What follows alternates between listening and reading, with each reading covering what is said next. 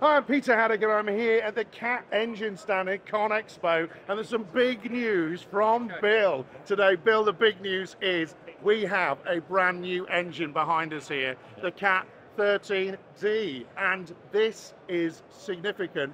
Why, Bill? Tell me why. Well, this is an engine that is really exciting, Peter. Oh. This engine is going to be replacing 3 engines for us. 3 engines? Really making our product lineup much simpler. Yeah. But delivering the performance that you come to expect from all 3 of those engines. And we're talking about our C13, our C15, and the lower end of our C18. Everything with a single turbo on it for the C18. C18 to C13, that's 5 litres. That's 5 litres. How on earth can you go and have a product that is 13 litre and it does the job of an 18 litre build? Come on, what's been happening? Engineering magic, Peter, engineering magic. Love it. Oh, we put a lot of really good engineering into this. And what we heard from our customers is they want a smaller, power-dense engine. The engines that this is going to replace, these are 30-year-old engines. Right. And so by using good modern engineering, working with our suppliers, listening to our customers, really understanding applications, we're confident that this is not only going to be able to replace those engines, but actually perform in many cases better than those engines will. I've seen some of the engines being built recently in the factory, and fundamentally, we've got a lot more sensors in there. We've got a lot more change that we've gone with stage 5 and the after treatment that we see on the top. How have we been able to squish that down, but then still get all the power? Yeah, well, one of the really neat things about this engine is it's going to be so much more efficient than the engines that it replaces. Right. That efficiency, you think about it, if I'm not wasting that efficiency through friction or through moving stuff around that doesn't need to be moved around, that becomes power that I can get out of the back of the engine. So efficiency becomes power. Right. So that's one thing that we've done. Another really important thing that we've done with this engine is using modern technologies on it. It has a modern state-of-the-art fuel injection system on it. Right. Modern turbocharger on it. And one of the really neat things, you kind of talked about it, how do we optimize this engine for our customers? Think about it. I mean, Caterpillar engines, they go into wheel loaders, they go into excavators, they go into track-type tractors, they go into gensets. I mean, you think about it, if it's off-highway, this engine's going to go into it. How do we do that? One of the really neat things we have is something called advanced controls. Right. You talked about all our different sensors and things. What advanced controls is going to do is it's actually going to know what the operator's doing.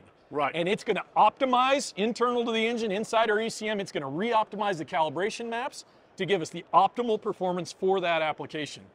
Right, so when we're talking about this, folks, really, really important. So when we're talking about an excavator, when we're talking about that excavator doing heavy work, or when we're talking about that excavator doing light work, therefore the power differential is there. So therefore we don't want to be burning all that fuel when it's just doing general work. But we do want to do the heavy lifting and have the power on demand. That's optimization there. When we've got a wheel loader, we want it to be traveling properly. But we want it to be literally in the dirt, as it were, picking up, taking it up. Cycle times are really important. That's when you need the power. So what you're talking about is taking this engine, but literally making it smart. And therefore, it delivers that power. And with stage 5, everything is much more focused on burning that fuel, optimizing that level, burning it hot, as some people like to say. That's the difference then, isn't it?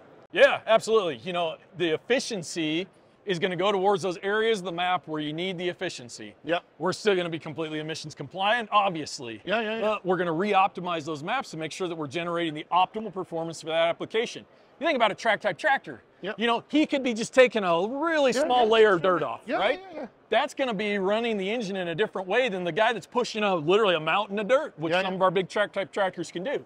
So this engine's going to be smart enough, it'll re-optimize. If it says, oh, this guy's just kind of puttering along, just shaving the top of the dirt off, I'm going to optimize the engine in this way. If I'm moving a mountain, hey, here's your power. Right on demand. I'm still gonna optimize your efficiency, but you're gonna get the best performance you can out of this engine, regardless of the application, and not only the application, but how they're actually using the machine in that application.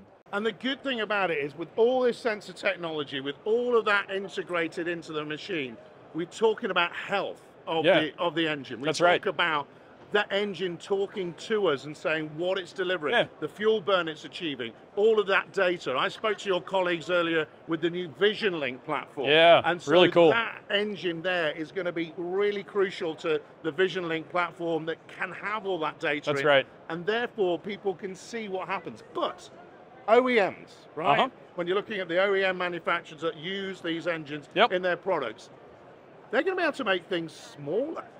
This is smaller engine. It's going to be lighter. This engine is more powerful. Therefore, you're going to be able to say, well, hold on a minute.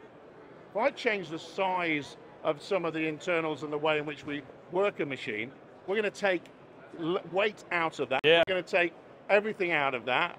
Well, it's going to be lighter. It adds on savings. It's a virtuous cycle, doesn't it? Virtuous cycle. Yeah. So how are the OEMs that you're working with, how are they reacted to this news today? Oh, they're so excited. You know, our OEMs are looking at this from a couple different perspectives. So some of them are really excited that because it's a smaller engine, like you said, they can make the machine smaller. Some of them are excited because they're like, oh, smaller engine, I can haul more dirt. That's what I get paid to haul. I don't get paid to haul an engine around, I get paid to haul dirt. So our OEMs are super excited because they're going to be able to use the weight to their benefit. They're going to be able to use the space to their benefit. I mean, this is one of the messages we heard loud and clear. Give us power density. You know, we love Caterpillar engines, but give us power density. We want a smaller, lighter engine that gives us more power. This one's delivering. So here we've got a power play by Caterpillar at ConExpo. Look, it's fantastic to see engineering really working hard for the customers. And the great thing about it is it's smaller and it's better. And Bill, we've got a good one here, haven't we? We do, Peter. Thank you so much. Great to meet you.